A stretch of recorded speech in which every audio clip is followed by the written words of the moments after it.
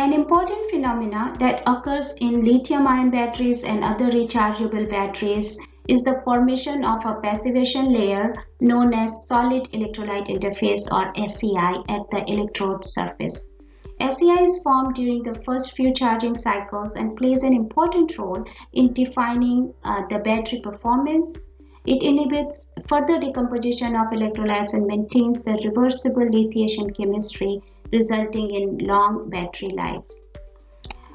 The SEI evolution is a complex process which is not fully understood yet.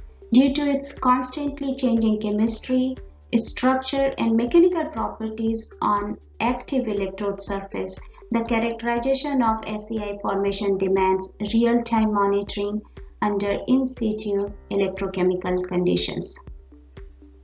The common techniques currently being used, such as FTIR, XPS, mass spectra, AFM, SEM, and TEM, are difficult to combine in situ electrochemical cell for real-time monitoring.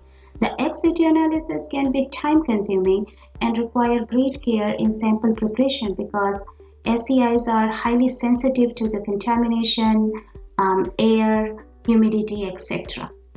EQCM-D can help and satisfy this need by enabling in situ monitoring of dynamic buildup of SEI, structural and mechanical changes in SEI, influence of electrolytes and other stimuli.